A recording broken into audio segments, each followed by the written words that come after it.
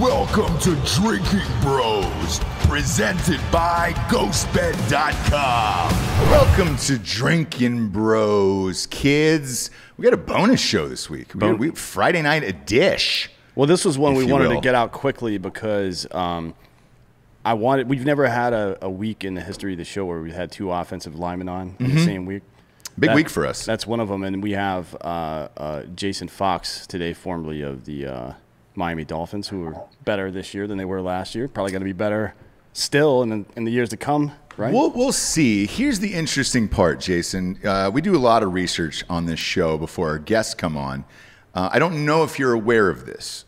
When you type your name into Google, the first article that comes up is parents of Jason Fox believe his sexuality was a reason for his murder. Obviously, I was a little alarmed by that with everything that's going on with Armie Hammer right now, wanting to grill his ex-girlfriends and everything. So I was like, oh, Jesus Christ, is this the same Jason Fox? Turns out it is definitely not. You played for the Miami Dolphins, and it appears to be a young Latino. Yeah, and you also appear to be alive still. Yeah, can you confirm that? So you're alive, right? I can confirm that that's not me, but you have me scared. Okay. But so what do you do, Jason? Because clearly you're not dead. Right. I retired from I retired from the NFL about 4 years ago. Played 4 years for the Lions and 2 years with the Dolphins, and since then I've started a tech company down in Austin called Earbuds. Yeah, and that's what we're here to talk about today, because Earbuds is with Pat Mahomes. Sorry, Patrick, in case his mom is watching. Oh, does she get mad about Pat? She does, yeah. Yeah, you got to call him Patrick. Yeah, maybe don't name somebody something that you can shorten then, Mom. I mean, no offense. My mom did. It's Ross. You can't shorten that. Are you going to call me Roe? And then the other partner is Bake Mayfield. Bake Mayfield. Baker Mayfield is the other partner. Now, that one I have a hard time with, Jason, and that's why I wanted you to explain your company, because I need to talk about Baker Mayfield. I was at the game. I'm an Ohio State alum. I was at the game where he planted the flag at our midfield. I've never been a real big Baker Mayfield fan. However, all of our listeners, we have so many listeners who are diehard Cleveland Browns fans. They love Baker Mayfield. He finally shook the demons away from Cleveland, got their first playoff win in a million years, it seems like. And now they're playing the Kansas City Chiefs on Sunday. Yeah, I listened to the Joe Thomas podcast you guys did, and I got to hear your Baker thoughts. But listen, Patrick they're both been amazing to us as a company. They're both investors, two of our largest brand ambassadors, and Patrick has had an absolutely phenomenal career and won many accolades, and will probably win many more. But you can't diminish what Baker's been able to accomplish. I mean, there's one guy I would never bet against. It's him. He's a walk-on to a starter, to a Heisman winner, to a -- 1 overall pick, and then to turn around a franchise to make the playoffs for the first time in 20+ years. I don't think you can take that lightly. So I think Baker is, an incredible person, an incredible player, and he'll go on to do just as well. Yeah, I think he might be a real life Shane Falco. You know what I mean? Could be. Like if you put that dude's heart in a fucking 6'3", 225-pound frame, we wouldn't be having this conversation. We'd be having a conversation about whether it's him or Patrick Mahomes is the best quarterback in the NFL, probably, right? Because he's undersized, smaller hands for a guy like that. Hard to see over the line, especially when you have 6'7" fucking Jason offensive Fox tackles in front of you. But he's performed better than I thought, frankly. Same. And it helps that they've put the right pieces around him. I don't know about OBJ and his whole the thing with the poop or whatever. Yeah. That's a tough situation to walk out of, obviously. Yeah, but otherwise. Look, he's done a lot with that team this year. And, especially with the best wide receiver going down early on in the season. And, look, I've always been a big fan of Jarvis Landry anyways. Yeah. He's utilizing those guys. And week after week, as much as I have shit on him as a player, pun intended, for OBJ, obviously.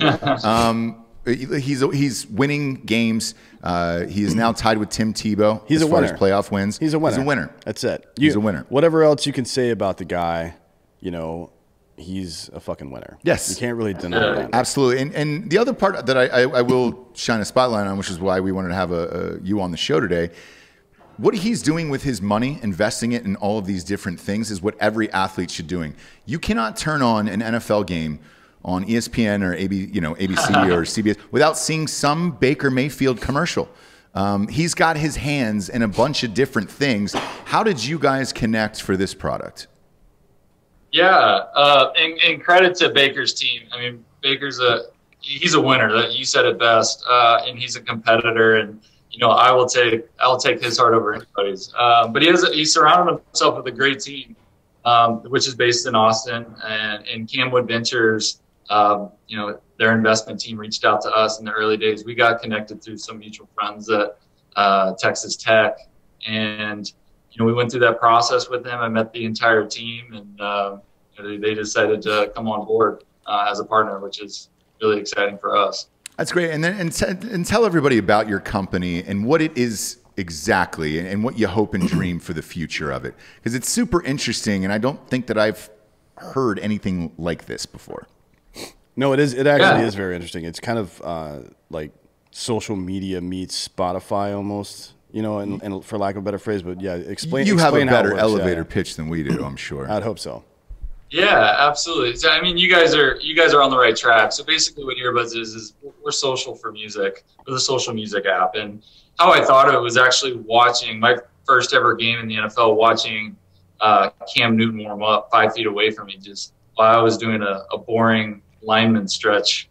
He was just dancing with his headphones on, getting the crowd into it, getting ready for the game. And I said, man, with 85,000 people here and millions more watching at home, and Cam's an individual with millions of social media followers, how many people would love to be in his headphones? And that's exactly what we've created. We've created we have a partnership with Spotify and Apple, which is the app now. And we're actually Amazon Music and Pandora's first private API partner too, where you can tune in and listen along with it. It's with your favorite athlete, with your favorite artist, or it could be with your coworker, sister, brother, anybody. And you can share music and listen together in real time or retroactively on demand. Oh, so it does work in real time. So when we're sitting around, you know, having our first drinks of the day at 10 a.m. Yep.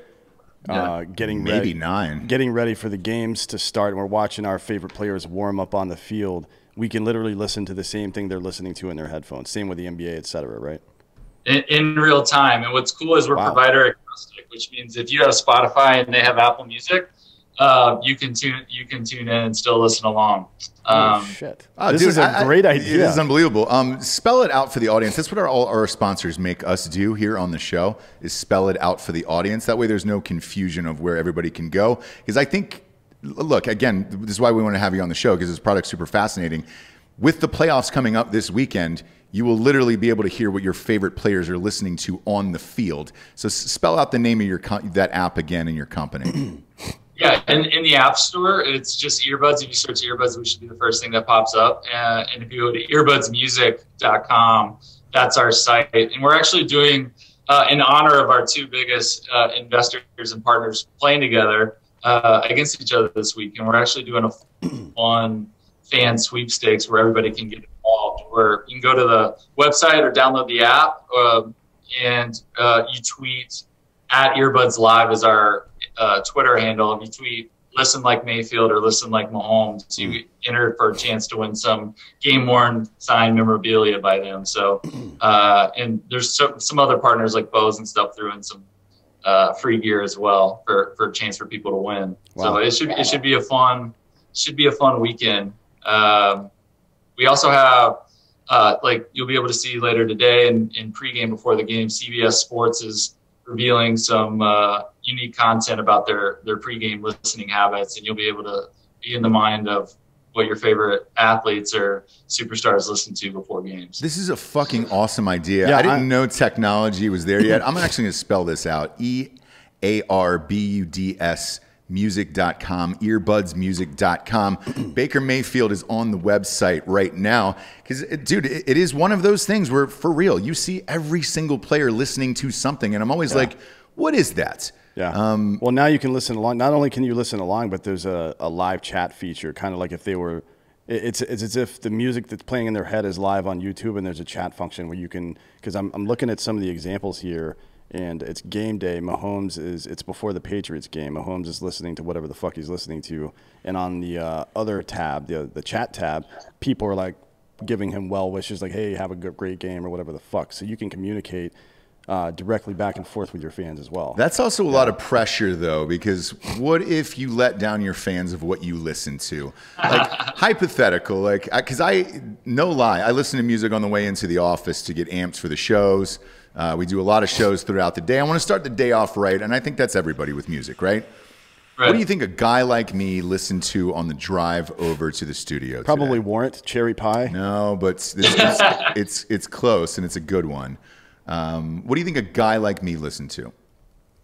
Oh man, if there's one thing I've learned from earbuds is that, music has always been behind this, like, protective shield, and no one's really, shared their music until really recently. We've seen so much of people sharing on social what they're listening to, and now people want to share that with the world. But man, people I thought I knew really well are listening to things I would never expect them to, whether it's Bieber or some type of poppy thing, or they're listening to hardcore hip hop when they're kind of the, you would never expect that from them. And so I've learned not to guess what people like to listen to. Well, I'm making you, Jason. That's the fucking deal, dude. Just You're for on Drinkin Bros. Yeah, right. Just for your sake, though, Justice Beaver is a young pop musician. Correct. Since you're older, I don't know if you knew that. No, I'm super young. I think Bieber's only a couple summers younger than me, actually. But whatever.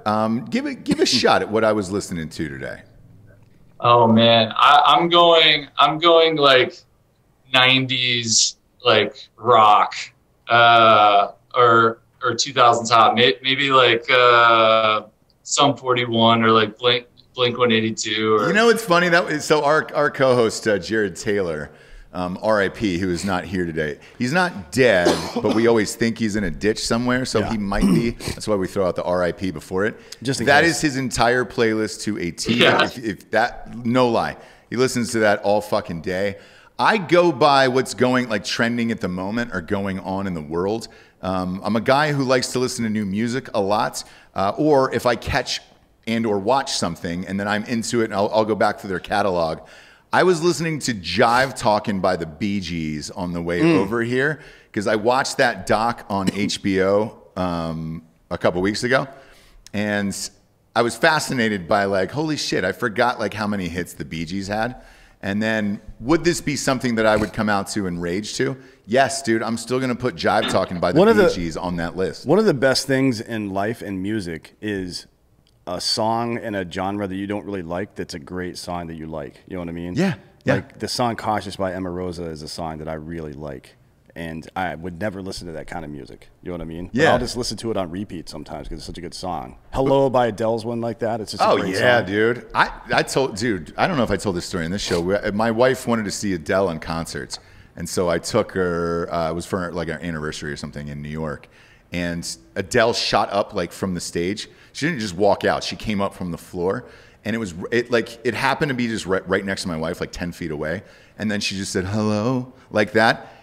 Yeah. Scared the shit out of her, but also she's just immediately started crying to that, and I was like, "Oh my god!" Like, do you think there's a lot of pressure on Adele when she answers the phone? Yes, you've got to answer it like that, like every single fucking time you have to answer like that. Yeah. Man, I don't know. I think she probably has a pre-recorded version that she just hello. I think it's like if you called O.J. Simpson and he's got to answer the phone. I'll call you right back. I'm looking for the real killers still. You got to do that. You know what I'm saying? Yeah. Then when he calls back, he's like, "Look, if I did it." I did it. Yeah. I see you as a '90s hip hop guy, by the way. Yeah, I listen to a lot of. I have a wide range of what I listen to. I get in moods. There's times where I'm just listening to a lot of '90s. '90s is the best generation ever. But I still listen to whatever's trending now too. So it just whatever mood I'm in and whatever I'm doing at the moment. Am I working out or am I working? So. But one of the cool things, like this exact conversation, what we're doing right now, one thing we haven't talked about, one of the features that earbuds allows you to do is you can add commentary. So whether it's, you know, Baker before the game saying, hey guys, come get hype with me, you can use your voice to leverage, to talk to your fans, to talk to your listeners, or you can add commentary in between songs like, hey guys, I just found this song on this documentary, and did you know, and artists have used this to, you know, announce singles, and they talk about it, what inspired them to write this song, or you know, why this song is important to them, or when they wrote it, or how they thought of the lyrics, which is a really cool way to just get that a deeper peek behind the music. Yeah, because throughout life, I think there's always a soundtrack to everything that's going on, right? And you always remember these certain songs or moments or whatever, and they stick with you forever. What a great fucking idea. Yeah, because I mean, like, shit, I remember watching a Mike Tyson fight, and there was a song called Time for Some Action with Raekwon, the chef, who sang that song. And like the first time I heard it, I didn't know who it was. Obviously, then you go and look for it, and then you jam out to it, and then you feel as hyped up as Mike Tyson was walking into the ring that night, and you're like, holy shit, this is awesome. Yeah. That song sticks with me. I was in a car accident when I was a kid, and it was to Hold On by the Phillips sisters, you know? Well, there's what you're talking about with the soundtrack to life thing. Just a couple of weeks ago, we had Matthew McConaughey on. He was talking about Dazed and Confused. The first homework any of them got was that the director made a mixtape for every single major character, and he gave them the mixtape, and for a couple of weeks they had to listen to it. That was all they did. No scripts, none of that bullshit, just music. Like, here's who your character is, listen to that shit. Something like this would be pretty cool. Oh, it'd be awesome, dude. If you reached out to Richard Linklater, who did... he does it for all of his movies, apparently. Yeah. If you reached out to him and got the Dazed and Confused soundtrack on there, that would be rad. But, I mean, there's endless possibilities with this. Has there ever been a song that the fans turned on and they were like, dude, why the fuck are you listening to that? There has. I'm not sure if it has happened with Baker or Patrick, but like you said, there's a live chat, so people can be like, dude, next. I mean, like, but people are providing real-time feedback, but I'm not going to say if that's happened in one of theirs. I'm not sure, but I've definitely been in sessions where people don't like the song that popped up. It's cool. It's like that real-time feedback. You know what would be cool is if, like, Patreon or Twitch or something like that, fans could tip the person to get them to change the song or something like that. For real, that used to be a big thing on particularly on Twitch for gaming. Usually people will play music in the background, and you could fucking $1 change the song. You That's hilarious. I always picture, because Dan's a veteran, by the way. This is a serious question. I know it's going to sound like a joke, but were you guys allowed to listen to shit when you were fucking kicking indoors and everything? Yeah. What were you listening to? Like, that would be an interesting playlist. Lamb of God, mostly. No shit. Yeah. I have Lamb of God lyrics tattooed on my arm from several things that we did over there, yeah. So when you were listening to it, was that going through everybody else's channel as well? No, we weren't listening to it over the channel. I had a fucking Bose speaker sitting on the front of our Humvee right there, and it was just blasting music. So we were driving through, and we would just like all fucking bail out and fuck shit up and get back in. As we were doing SSE, like sensitive site exploitation, people were searching the area. Take the speaker out, put it on the hood of the car, just let the neighborhood know that we're there. You know what I mean? Dude, I would like to have Dan's kill list on your site of who he used to murder people to. Yeah, it's you don't want to hear that if you're in Baghdad. You don't want to hear that noise. Right? Like that noise means some fucking pain is on the way, and it got us hyped up too. You know, music does that. Oh yeah, for sure. I mean, dude, even as a kid, man, like, you know, I can remember as early as like 4th grade going to like basketball games at Rec League and listening to music to get amped up for games and things like that. And my parents telling me to turn it down or whatever in the back seat of the car. Fuck, what a great idea. Who came up with this? Were you the dude or was there somebody else? Yeah, like I said, the Cam Newton story kind of inspired it. That was back in 2011. And then 2016 was the last year I played in the NFL, and that was around the time when Michael Phelps, I don't know if you remember that moment, before his first race. Yes, I was wondering what he was listening to. It was the #1 thing trending worldwide on Twitter is, well, what's Phelps listening to, with 23 million tweets asking him that. And I was like, all right, there's a market. Yeah, I would say so, right? He answered it. What was the answer to it? Yeah, it was all hip hop. It was mostly Eminem and Drake, and I forget the entire list, but it was hip hop stuff. Yeah, man, that's so true, man. That was going around everywhere. What Phelps was listening to, because he came out with those headphones. He says, "I was in the flapping zone. the arms, you know, just I was in the giving it the zone. old pat." I was in the zone with Future's track "Stick Talk" blaring in my headphones. That's what he said. Yeah, "Stick Talk" was the one where he's flapping his arms around. Because the thing is like, dude, as a kid too, everybody's got their favorite players, and then you want to emulate that. So you can go on the site and then listen to. I mean, shit. Look at Jordan, dude.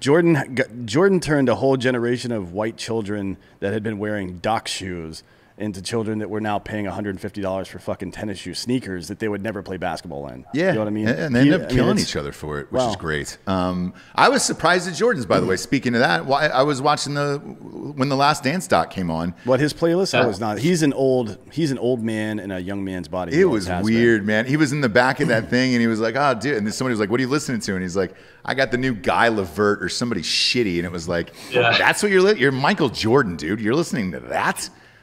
Dude, that's what I was talking about earlier. Is you really never know.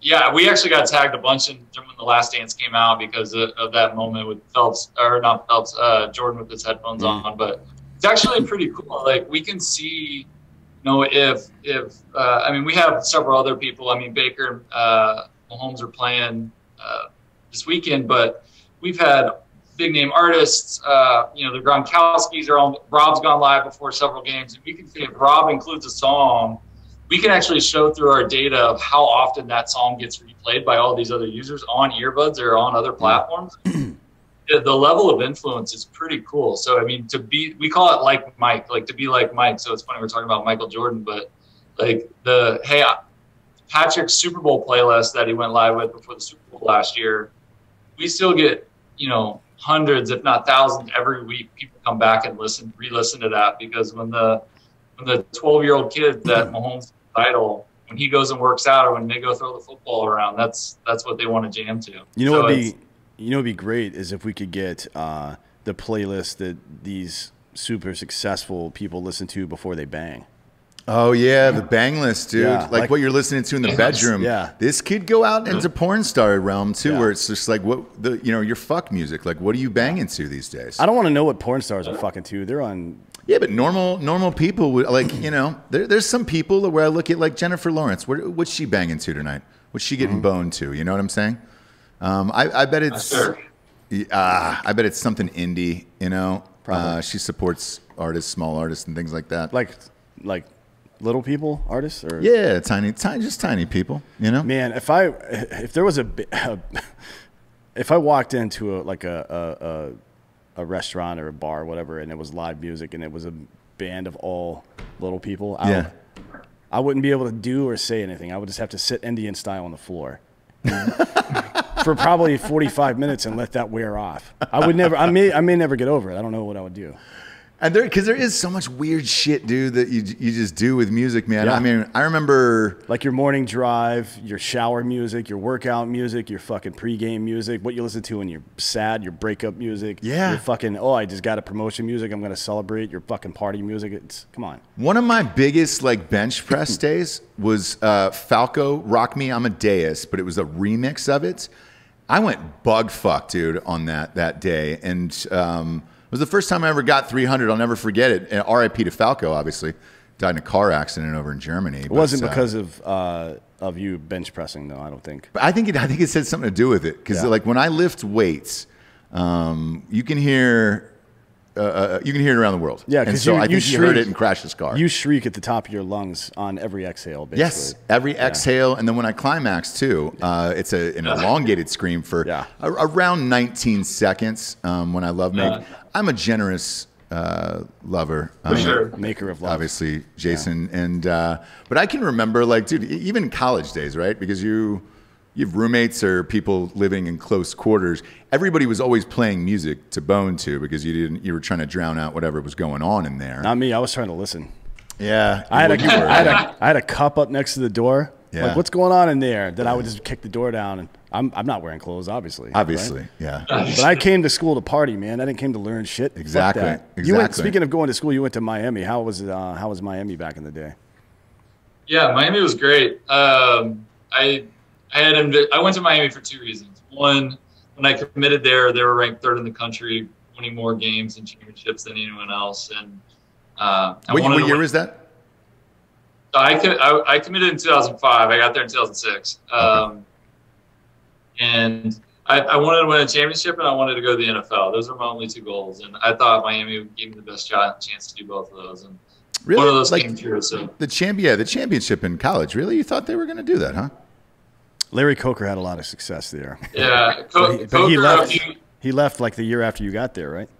Right. Yeah, Coker. His first 2 years, he went to back-to-back national championships, and he was still the coach. And so I wanted to go be a part of that. And I must have brought the program down or something because we weren't able to do that when I was there. Yeah, I think it's you.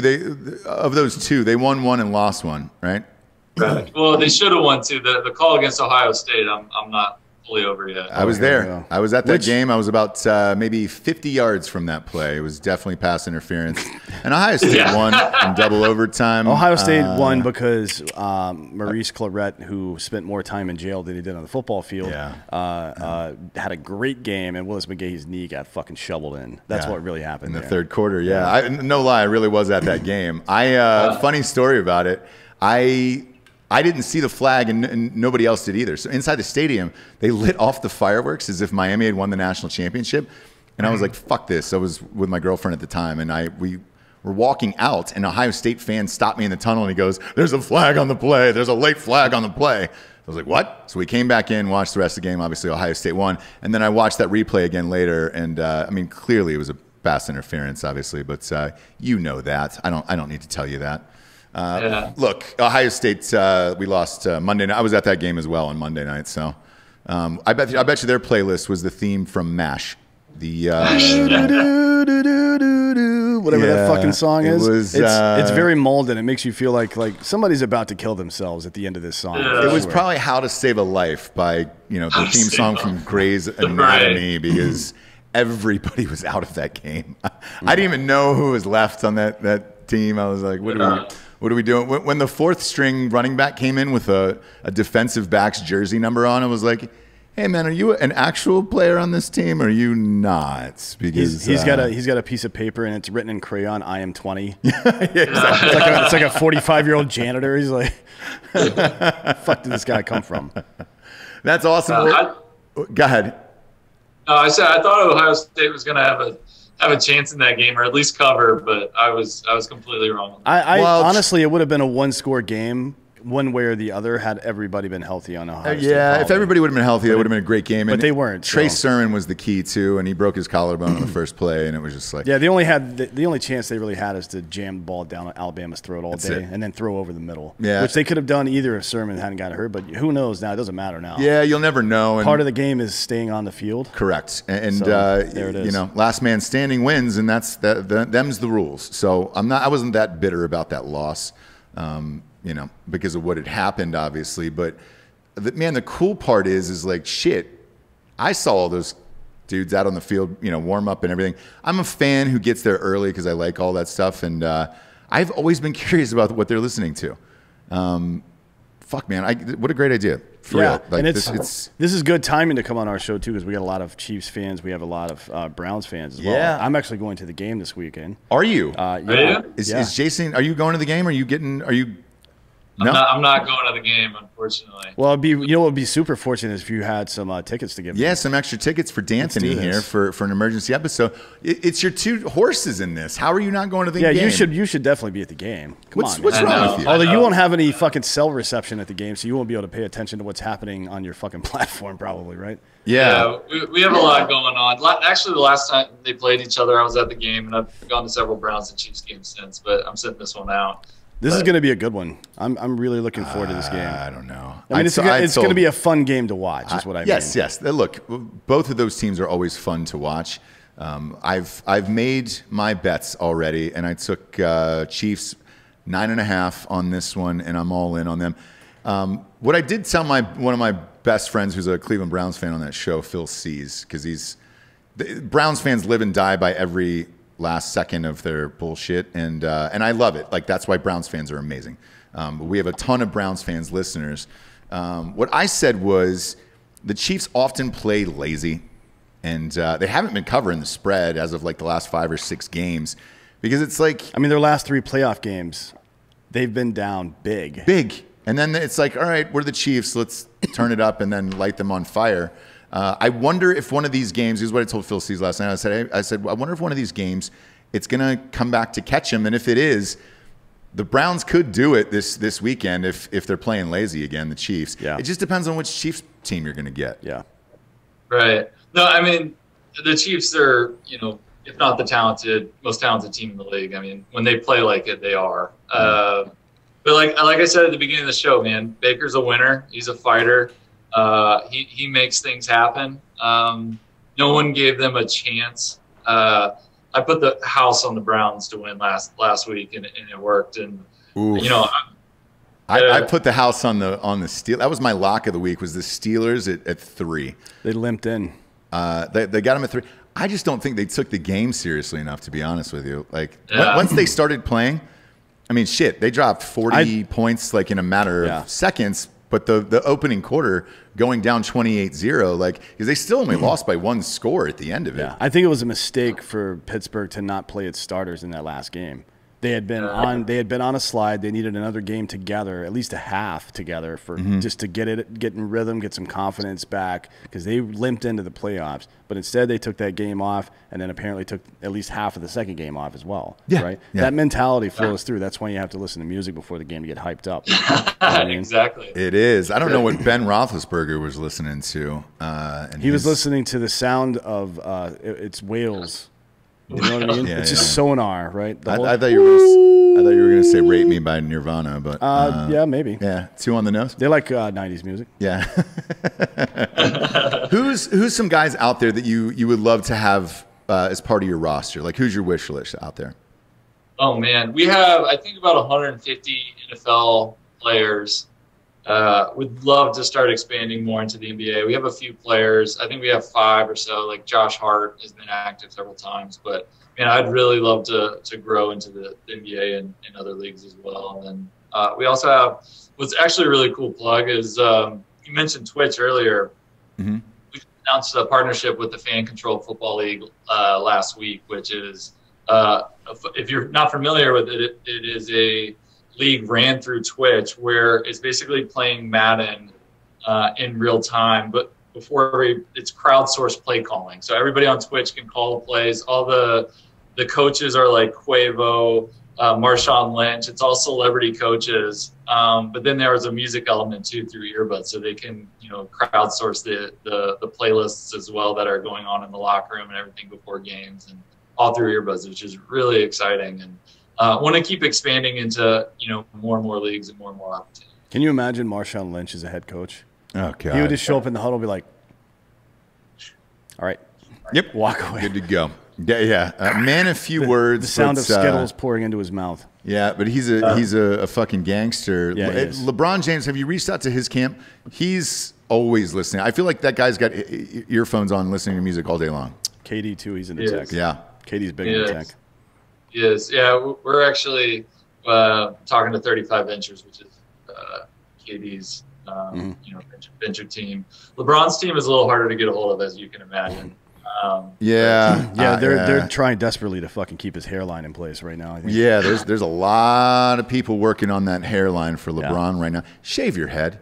Shave your head at that point. Yeah, just go full Jordan, man. If you want to be Jordan, then be Jordan. Start shaving your head, smoke more cigars, develop a gambling problem. You have a lot of work to do, LeBron. Come on. Yes, dude. Kobe did it. It's not all about championships. No. It's not all about championships. No. Sometimes you got to do the fucked up shit, too. Yeah, he wants to be a movie star, though. It's part of the process. You can't replicate Jean-Michel Basquiat's art without fucking doing a little heroin, man. It's just the way it is. You got to shoot up. You got to shoot up. That'd be a great one, too. Musicians, what they do heroin to, what music they listen to. In a white room with black... I just Deep Purple, shit like that. Yeah. That'd be a nice drug list. I'll go darker. I know you were expecting to hop into a convo like this tonight. I'll go darker. Like, I always think about what celebrities are dying to, like what music they die to. Like Amy Winehouse. Like, what was she listening to when she drank that entire bottle of vodka after being sober all that time that caused her to have a heart attack? Like, what was the playlist? You know? Yeah, I don't know, and I'm not going to comment on that one. But you do have a lot of good ideas. I'll tell you why. I'll tell you why. So when celebrities die, this is a sick thing that I do, and I don't know why I do it. You like to see their last tweet or whatever? I like to go to their last tweet, their last Instagram post, and their last story to kind of see what they were going through. Mac Miller's recently was the one that got me because he, on his Instagram stories before he died, it was his album playing on he had a vinyl of his own album playing. It's a song called So It Goes. And I'm a gigantic fan of that song. That album was fucking amazing. But that was the song that was playing, and you could hear like the scratching of the record and all that stuff. And for whatever reason, he just pressed story for like a minute. So you just saw this album in this dark apartment, wherever the fuck he was, listening to that song, and that was probably what he died to. And I was like, oh shit. Whenever I hear that song, that's all I think of.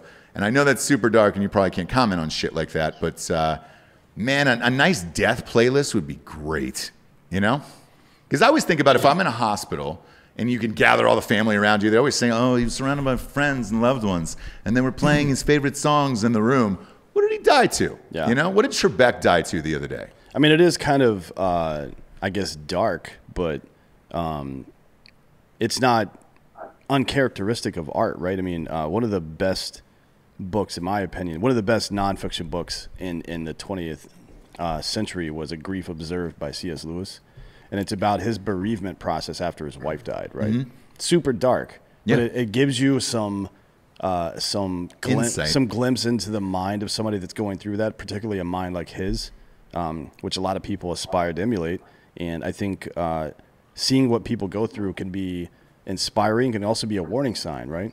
Yeah. Like the overdoses and suicide and things like that are often the culmination of a tragic downward spiral.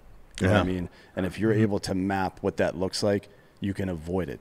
Yeah. Right? Yeah. In some ways. You can learn from it at least. I don't think that's that dark, frankly. If I was going to die, like I had picked out a song already. It's the outro by M83. Like I'd like to die to that one going on in the background. I know it's super weird, but you know. Yeah.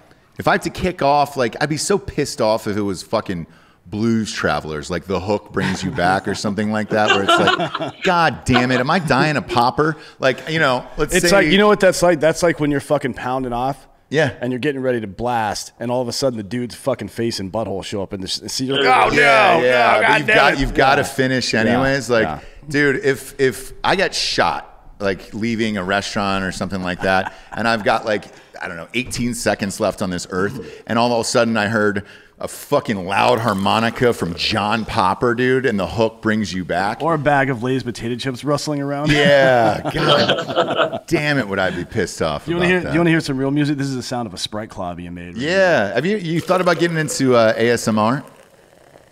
We haven't. We've explored it a little bit. We haven't.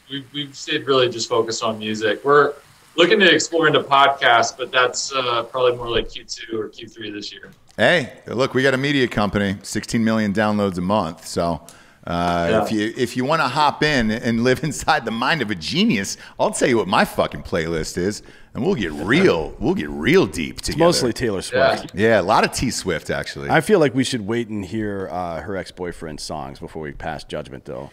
You know what I mean? Yeah, I will say this.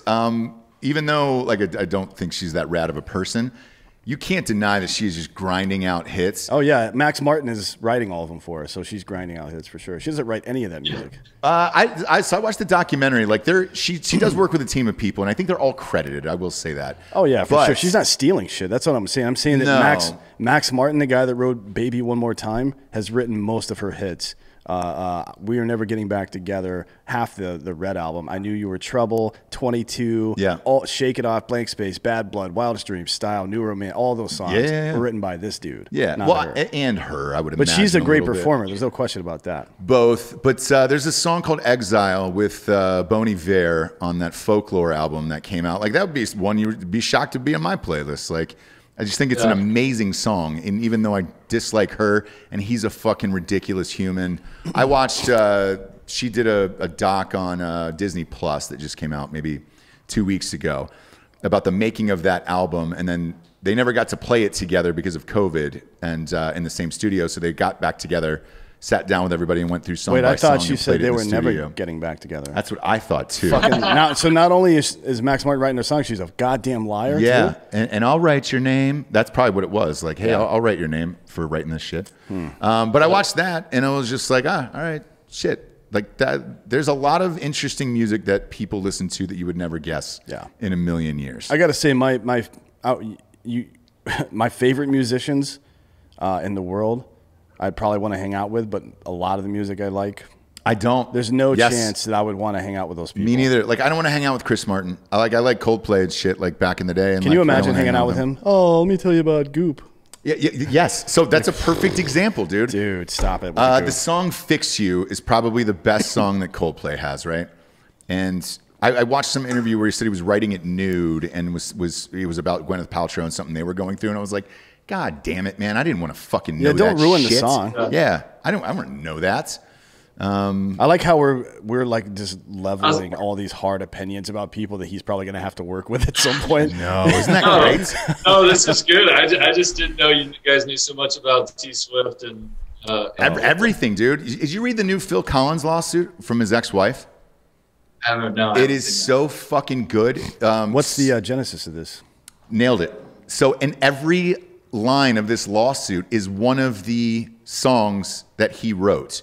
So she was just like, yeah, you know, he would come in smelling of alcohol because he was an alcoholic, and I could feel it in the air tonight. And so, no lie, the Genesis line is in there. In the air tonight. She has puns in her lawsuit. It is endless. So and it's almost every song he has written, because she wanted it to go public and wanted all the shit to go public, along with the things that, like, the negative shit she was saying about him. Well, that's pretty funny. That's what I thought. And then if you look at a picture of him, it's this weird, like, Chinese lady, and who knows what the real sitch was. But she's claimed, and this is what made the headlines, and then couple that with the lawsuit with all the puns in it.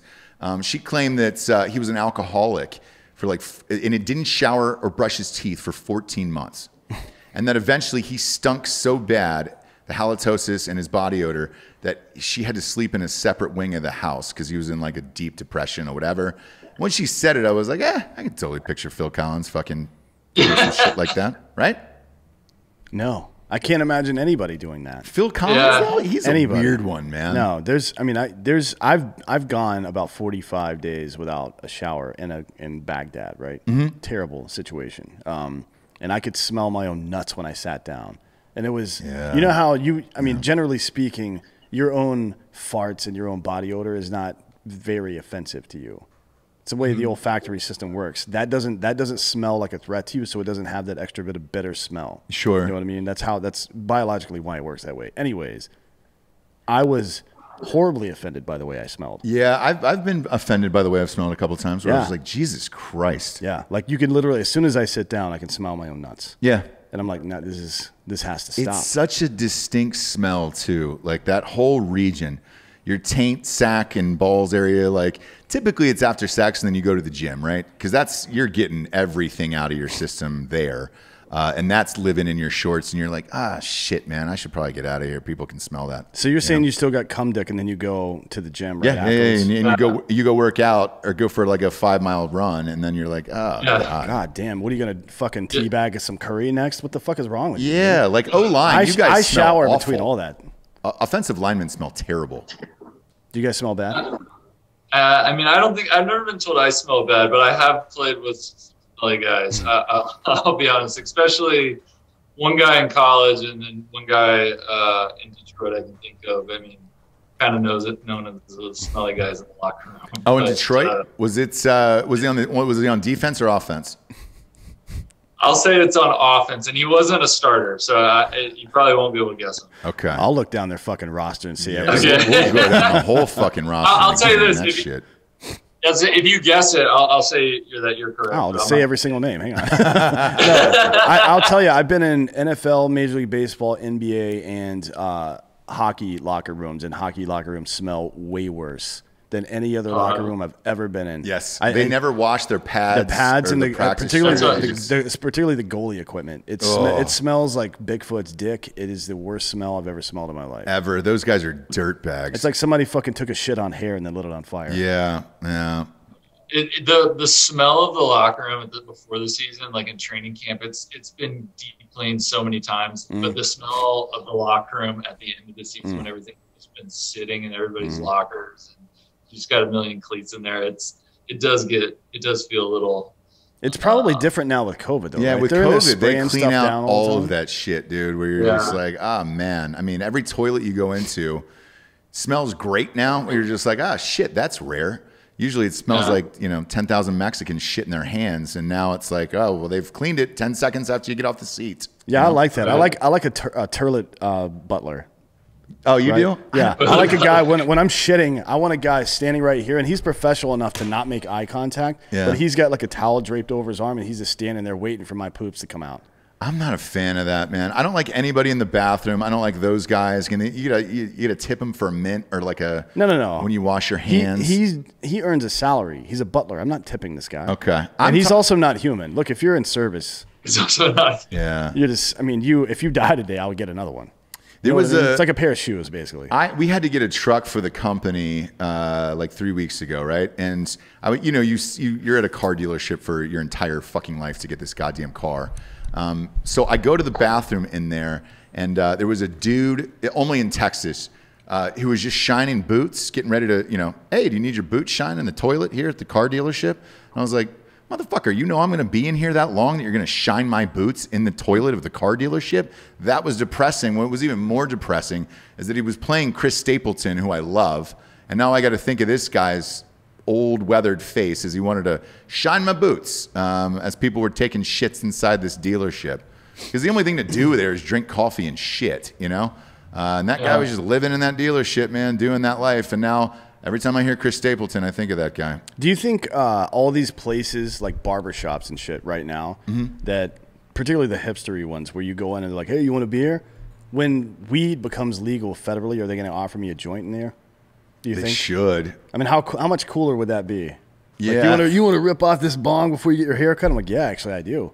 Speaking of which, a high playlist would be a good one, man, for stoners, dude. Now, that might be your best idea yet. That's a good one. That is Snoop Dogg's playlist for when he gets fucking high. What does Snoop Dogg listen to when he gets high? Yes. Or even better than that, what does Snoop Dogg listen to, or Drake, or any of the big guys? What do they listen to when they're trying to get into a creative mindset? That kind of shit would fucking destroy. And I did coolest musician story that I'll drop, because I did it on another show. I talked about this on another show. I got to smoke weed with Be Real from Cypress Hill while listening to Cypress Hill Hits from the Bong. And that was like my end-all be-all of like, holy shit, this is surreal and awesome. You checked all the boxes. Yeah, and he was the one who packed the bong. Like, it was his own shit. So I was like, dude, does life get any better than this? And then, cut to 5.5 hours later of the two of us watching Cosby Show reruns at Nick at Night. It was not the party story I was hoping for, obviously. But it was a cool moment that I got to share with some other gentlemen, and just have a moment. Cool. And I think that's part of your site. Like, dude, you could have people, what they get high to. Dinner music. Dinner music is a big one. I mean, we've really seen us be used in so many creative ways. Dinner music, I'll start with that. Terrible what's happened to so many local restaurants, or restaurants all around the country. But people that have pivoted and started doing like at-home experiences, and that what was playing in their restaurant. There's a friend of mine is an award-winning chef in Seattle. He had to close his restaurants for in-house dining, and he just plays the music over his earbuds channel so people can, and he packs a whole experience in the to-go order. So it's it's pretty cool with that. Whether like group activities, we've been using marathons, cycling, competitions. If you're on boats, tying boats together, you can synchronize the playback. If you're on the golf course, and every cart has a speaker, when you're at the tee box, it all plays together, but then everybody still has one.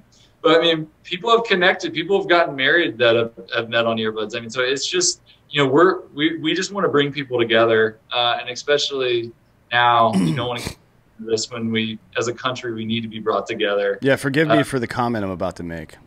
But you want to know what Trump's dump playlist is like? What he listens to when he dumps out? I want to know what the fucking dude in the Viking hat was listening to before when he was getting psyched up to go in and make prank phone calls in Nancy Pelosi's office. The beautiful people, the beautiful people, man. We're gonna get them, and then they get inside and they're like, "Hey, I'm calling from Nancy's room." Yeah, that Viking guy. You know, he got hyped up to some music before he stormed the Capitol. Yeah, he was probably storming the Capitol playlist. Storm the Capitol. Yeah, just for those moments when you want to go beyond the Super Bowl. You want to take a fucking lectern. It's probably the soundtrack to fucking God, what's the movie with John Voight from back in the day where he gets Varsity Blues? No, the one where he gets raped in the woods. It's the only one I know. Deer Hunter. Nope. What? Deliverance, yeah. The Deliverance playlist is probably what those people were listening to before they stormed the Capitol. Yeah, why not? Why not? But yeah, I mean, look, there's a bunch of things. Shit, doctors, surgeons who were in for a long time and they have those long surgeries, they always listen to music. Mm-hmm. Like even that would be interesting of like what the top surgeons listen to. Yeah, I mean, we right now you can search by genres and curator types. Like you can search by athletes, you can search by artists, you can search by as we continue to grow, we'll probably we'll contact you to get to some of your top ideas of how to filter by because you've had some good ones. But yeah, music to get cut open to because like dude, on my dentist, I'm oversharing, but who cares? It's a Friday night show. We're in it tonight. I was one of those people who was born with like 4 extra teeth. So they had to remove them, and I was in there for fucking ever. And the dentist came over and he was like, "Hey man, you know what would help is if you listen to music and everything else." And he goes, "Bring a Walkman or whatever, and then I'll rip all those extra teeth out of your head, you fucking weirdo." And like I still would. I remember before I went under, because I was out at a certain point. Small child, tiny body, and then I was lifeless after that. But yeah, man, what a fucking crazy thing you're into, man, because music is in all these professions, things, all of it. You could literally reach out to so many different people with this, and the playlists are endless at that point. Yeah, everybody connects. Yeah. You got to hook up there in Fort Worth, our buddy DeRoe 36, whatever he's going by now. He's the artist in residence for the Cowboys. He'd love to get in on this. He's like the biggest rapper out of Dallas. Yeah. I'll definitely. Yeah, we can hook you guys up. He's a good dude. Great. Yeah, for sure. Dan, I think we know a lot of the same people too. I'm buddies with like Dakota Meyer and like Crispy and Omar. Yeah, so Dakota and I have another show together called American Party Podcast. I'm sure you're aware of that. I am. Yeah, he was in here yesterday. He's recently broken up with. Oh, the puzzle girl. Yeah, and he and I are going to make a joint Hinge profile now. Yeah. To compete with Jared and Jack, our other buddies. You have to. Yeah, and Omar, he's a good dude. Yeah, Crispy's great, man. What he kills alligators too, that could be a great mix for Omar. Exactly. No, alligator hunting is stupid. He's always hunting. You know how you hunt alligator? You have like this weird hook with raw chicken on it. Yep. And it's designed such that when they clamp down on it, it basically clamps their mouth shut. Mm-hmm. And then they writhe around all night and they're tired. And you come by in the morning and just look at them and shoot them in the head with a .45. Yeah. That's not hunting. You know what he's listening to? The Hook. The Hook Brings You Back by Blues Traveler. Yeah. God damn it. We've gone full circle here today. Yeah. Who do you got in the Super Bowl, by the way? Man. He would love to answer this question next week, by the way. No, that's why I'm asking him right now. I want you on the spot. I want you to fucking pick a team. I'm going to take not even I think an AFC team wins. And probably because I really like the Chiefs, obviously, as a lot of people do. If the Browns are able to ride this wave, if they get past the Chiefs, then I'm riding them all the way. And the Ravens are peaking at the right time too. So the AFC looks really good. Mm-hmm. I like Josh Allen. I like Buffalo. I like what they've been able to do. I like watching their games. It's fun to watch, but I think AFC is going to win. Yeah, I mean, look, as long as the Rams don't get in, I'm fine with whatever combination of teams gets in after that. I just find the Rams incredibly boring, and I don't want to watch any of their shit. And I also think about what would be good for the league and the world right now. And like, dude, Bills fans, holy shit. I mean, my only sadness behind that would be they can't tailgate and smash through tables, and they finally win the fucking Super Bowl, and they can't party the true way they want to. They would find a way. Yeah, they will party. But no laws could hold back Bills Mafia if that happened. Not a chance. No, the Browns fans, like if the Browns ended up going and winning it all, that would be a magical thing as well. And then 2 years from now, they'll burn Baker Mayfield's jersey when he goes to Miami or the CFL, wherever he ends up. But yeah, let's see on the NFC side. What about you guys? Well, I want to hear your picks too. The Chiefs are going to win. If they play Chiefs Packers 80% of their potential, they'll win, and that is what it is. It is what it is. Chiefs Packers. I'm going to go Packers on this one because even though there is no home field advantage this year because there's no fans, you still have to play in Lambeau, and it is going to be frigid there the next 2 weekends. So good luck if you're just not used to playing in that weather. And, I'm looking at that Rams spread. It's at -7 for Sunday. I took that in a 6-point teaser down to -1. Shit, mybookie.com promo code Drinkin Bros will half your deposit on that. But that's who I think that it's going to be Packers, Chiefs, if they play to their potential. Now, I do always bet on somebody to sneak in there like an underdog. So about 6 weeks ago, I slid in an Ariana Grande on the Bills. And just because I think the Chiefs play lazy enough that if one team is going to catch them sleeping in the AFC, it would be Josh Allen and the Bills, because he's hard to defend when he's running the ball. And it's not like the Chiefs' defense is that great. So if they get caught napping, the Bills could sneak in there, I think, out of the AFC. But I'm all in on the Packers. But look, the other stories out of the NFC would be great too. If Brady goes back to the Super Bowl without Belichick and plays against Patrick Mahomes and ends up beating Patrick Mahomes, holy shit, man! I mean, nobody has any questions right now about who the best ever is. But I think that if that happened, that might put him out of reach for even future generations. If that happens, I don't know how he should retire. Yeah. If Tom Brady were to somehow win the Super Bowl this year, yeah. Because also the Super Bowl's in Tampa. Yeah, and Mahomes would never be able to catch up, no matter how many championships he won or what stats he put up after that. The fact that Brady beat him at 43, that'd be it. That would be the end-all, be-all story, dude. Brady versus Mahomes, and Brady wins it. Holy shit! And I'm not a big Tom Brady fan. Like if you put his playlists up there, I bet it's just all bullshit. It's probably white noise, to be honest. It's like Coldplay and Yellow. They were all yellow. It's just I sang. And he's like, you know what? They were yellow. They were yellow, man. TB12.com/ /Drinkin Bros. I think that would be a snoozer of a playlist. Like I would be really shocked if he was, throwing Rage Against the Machine on to go out to the field. It's probably whatever his wife picked. I mean, it'd be better than Tebow's. Tebow's would be all like Sunday morning music. It'd be Christ music. Yeah, it'd be a lot of Creed. Yeah. Tim Tebow's went on right over. Tim Tebow's Creed list would be unbelievable, dude. Yeah. I wish he was here right now so I could make fun of him. So do I. I actually like Tim Tebow. I think he's a good dude, but I'm never going to stop making fun of him ever. I will never, not until when he's old and I'm old, I will still be making fun of that motherfucker forever. Yeah, I don't know why. It's like Nickelback. I go back to when he wasn't boning and he was with that hot ass girl in college who had the huge tits at Florida. He was probably soaking, right? Yeah, it's through a sheet or something. Like who fucking knows? But I was like, man, you're Tim Tebow because he's a great looking dude, jacked, famous as shit, and won 2 championships. He should have been boning the entire time in Florida. He's still everywhere. I mean, anytime you turn on the TV, he's there, and he's got a book coming out or speaking engagement or whatever. And, he's an easy target, so I'll give you credit there. I have a couple Tim Tebow stories, but unless you want them, I can share them.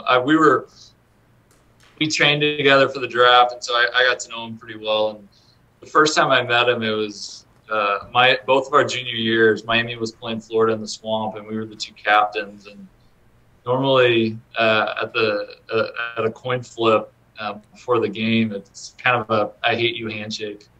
But he embraced me and stuck his face 2 inches away from mine and said, and I'm a Christian, but he said a 10-minute long prayer with like 90,000 people watching us and like the refs checking their watch. And like, it just became like a very, very long,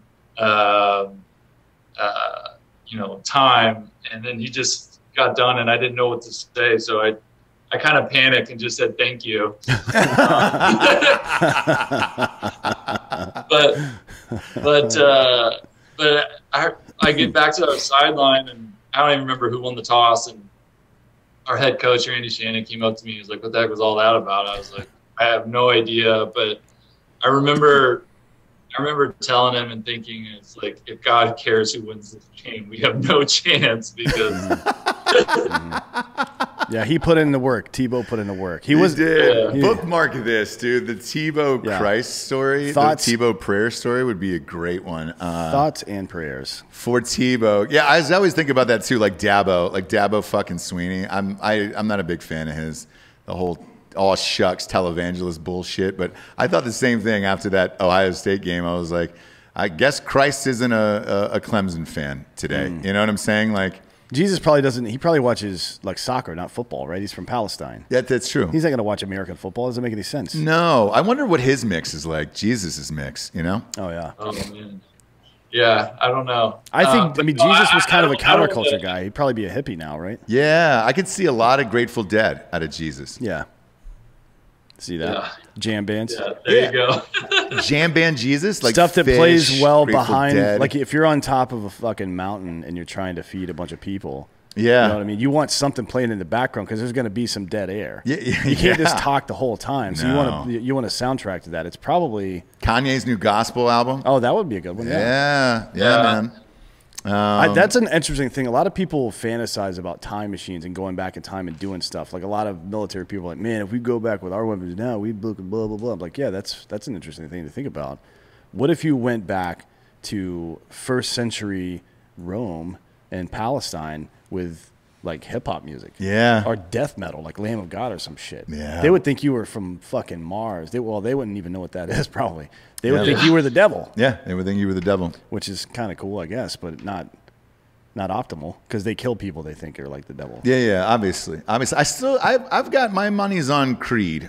Still, like arms wide open. Yeah, arms wide open for Jesus. I don't know. I think Jesus would probably be a Motown gospel guy more than 90s rock. Yeah. All right, like Aretha or Okay. Yeah. Interesting. Look, man, if anybody's out there and wants to make a Jesus playlist, I'd love to hear it. A lot of Kirk Franklin. I bet. Jesus, if you're out there and you want to make a playlist, hit us up. Feel free, dude. We'll have you on the show. Yeah, tag me on Instagram, Jesus. Go to @stjames on Instagram. If Jesus had Instagram, he would fucking have not come back to save humanity. Yeah, like he would read, like he would be on Instagram for 2 days. He'd be like, nah, we're all good here. Yeah. You guys. I told you this was going to happen. That's what he would say. We don't want to hang out with you guys. Yeah, but if that bread and wine playlist drops, let us know. Yeah, do that. And have it something like fun and flirty, because everybody names a playlist something fun and flirty. Yeah, bread and wine playlist is a good one. Or bread and fish, loaves and fish. Loaves and fish playlist would probably be better, right? I think you go Christ Party of 13, and then it's just 13 tracks. You know what I'm saying? For all the apostles on there. Yeah. What about the one that got replaced?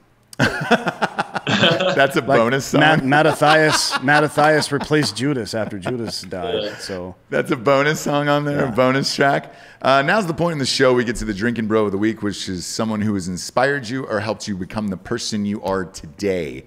Who would you like to give the Drinkin Bro of the week to? Oh man, that's a good one. My dad would probably be on that list. I guess it's a list of one. So yeah, I'll go ahead and give it to my dad. Shout out to Mike Fox. So Mike Fox, is he still alive? He is, yeah. Right on. Mike Fox is a strong name too. It is, dude. That's a name. Like if somebody's like, hey, who's over there? Dave, Mike Fox. Like, oh, Mike Fox. Oh is over shit, there. Mike Fox is over there. Yeah, I know there's not going to be any trouble. Yeah, there's not going to be any trouble because Mike Fox is over there. There's one gun in this room. Who has it? Mike Fox has got that goddamn thing. You know what I'm saying? If you had to guess who had the gun in the room, you guys are from Fort Worth. I'm sure you've got plenty of guns. Yeah. A couple safes full. Yeah, I bet you do. Look, kids, you can go to earbudsmusic.com and check out everything we've been talking about today. That's EARBUDS music.com. drinkingbros.com. Dude, if you guys get into the podcast space, hit us up, man. Yeah. This is endless. The possibilities are endless with what you guys are doing, and it's cool to have you on the show. We wanted to get this out to our listeners before these games start, so you can actually see what they are listening to during this. Download the app. If one of your favorite players is playing this weekend, try to find them on there. If one of your favorite teams is playing, try to find somebody from their team and just experience and see what it's like. I mean, it seems like a great idea to me. Yeah, yeah. And if John Popper's listening, he can go fuck himself. Just don't need it in my life. You know what I'm saying? And that harmonica, I can hear it.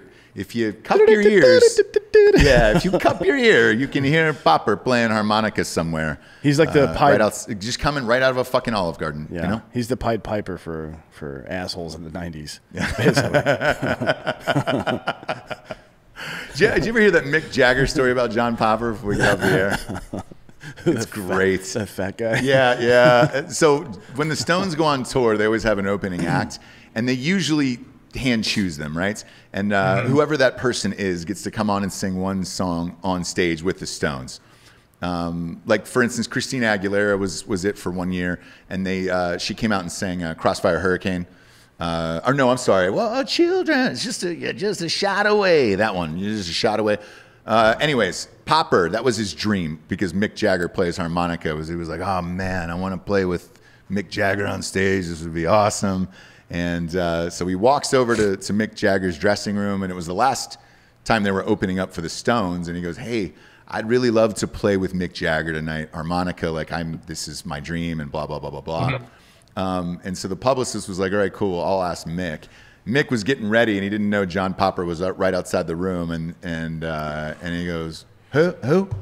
Oh, John Popper, that fat bloke. No, tell him that fucker plays way too many goddamn harmonicas. And Popper overheard it, and it completely fucking shattered him. So, the greatest story. I didn't know that story. Yeah, if you're John Popper, you got to know who you are.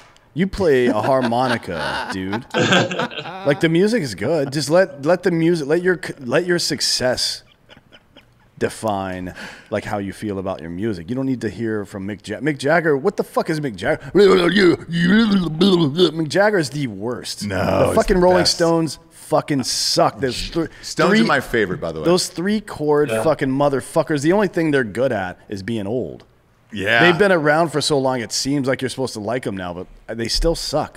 Dan's writing a book called "How to Do Drugs and Drink Like an Adult." That should be your fucking role models, is the Rolling Stones. No, as drug users, they are. As musicians, I think they suck. Oh, boy, that's a tough one. Go! Please do me a favor if you're out there listening to this right now. Go ahead and fucking go find the music video that Mick Jagger and David Bowie made together and watch the whole goddamn thing from start to finish. I'm not saying it's not homoerotic. I'm not saying it's not homoerotic. It is the worst shit of all time. 80s music was mostly shit. I think they boned, though. I think they might have sucked each other's dicks. Yeah, I think they probably at least were on two sides of a fucking dual-sided fleshlight. Yeah. You know what I mean? Once, and they made eye contact. But it's two of the best going at it. Like, I don't, we don't kink shame here, obviously. No. And if you want, to take this interview into your next boardroom meeting and just play this for everybody. I might have you just guys join, if that's cool. Yeah. Siegfried is dead. Yep. Talked about that earlier. Wow. R.I.P. Siegfried. At least he didn't get mauled. Yeah, the other guy lived. We talked about that earlier. Jason, we greatly appreciate it, man. Great idea. Like, it's rare that somebody's got a fucking dope-ass company that it's just like, holy shit, why hasn't anybody done this? Yeah. So go check out earbudsmusic.com and then watch the Chiefs against the Browns this weekend and, pretend the Browns are going to win, because that's not going to happen. Maybe I'll get on here and make a playlist, and you can listen to the playlist I'm listening to as I'm getting really high before I go to the game. I'd love to hear your high playlist. I'll do that. Please do. For sure. Please do. All right, guys. Thanks for having me. This has been a lot of fun. Absolutely. For Jason Fox, D'Anthony Holloway, I'm Ross Patterson. This is the Drinkin Bros. Good night, everyone.